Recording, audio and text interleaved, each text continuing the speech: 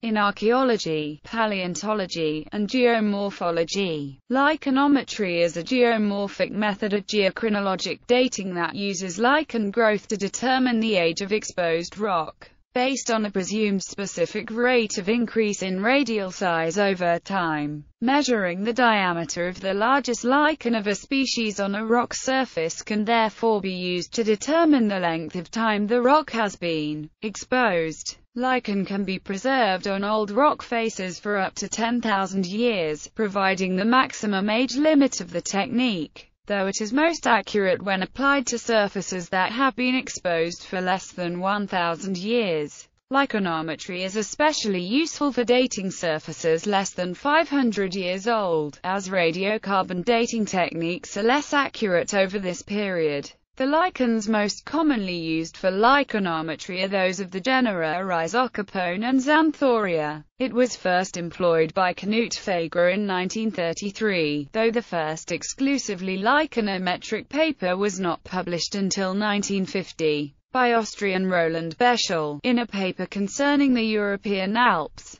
Lichenometry can provide dates for glacial deposits in tundra environments, lake level changes, glacial moraines, trimlines, paleofloods, rockfalls, seismic events associated with the rockfalls, talus stabilization and former extent of permafrost or very persistent snow cover. It has also been explored as a tool in assessing the speed of glacier retreat due to climate change. Among the potential problems of the technique are the difficulty of correctly identifying the species, delay between exposure and colonization, varying growth rates from region to region, as well as the fact that growth rates are not always constant over time, dependence of the rate of growth upon substrate texture and composition, climate, and determining which lichen is the largest. Methods. Several methods exist for dating surfaces with help of lichenometry. The most simple relies on a single largest lichen, while other methods use more. There are also differences in the way the lichen is measured. While some suggest that the largest diameter should be measured,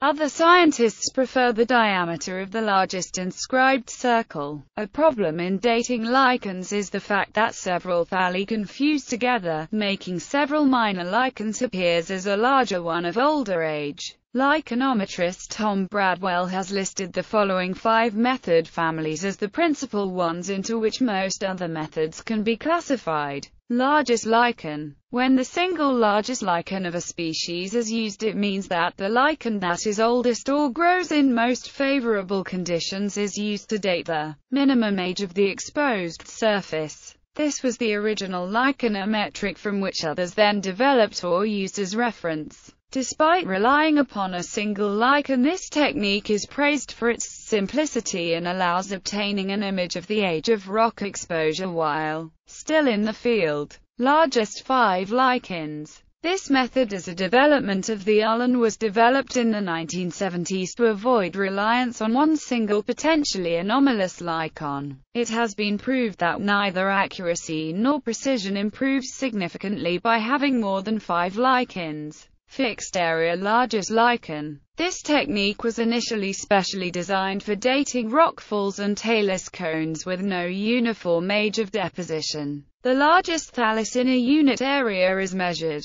The sample areas are usually boulders with surfaces of about 1 square meter. Size frequency approach. The analysis of size and frequency of lichens was initially done in order to study lichen populations and pre-existing thalli growing on surfaces, but has afterwards also been used as an effective absolute and relative dating method. Lichen cover approach. This method works with the premise of that the area covered by a single species will increase over time, and by measuring the total area percentage covered by a certain lichen species, the age of exposure can be inferred.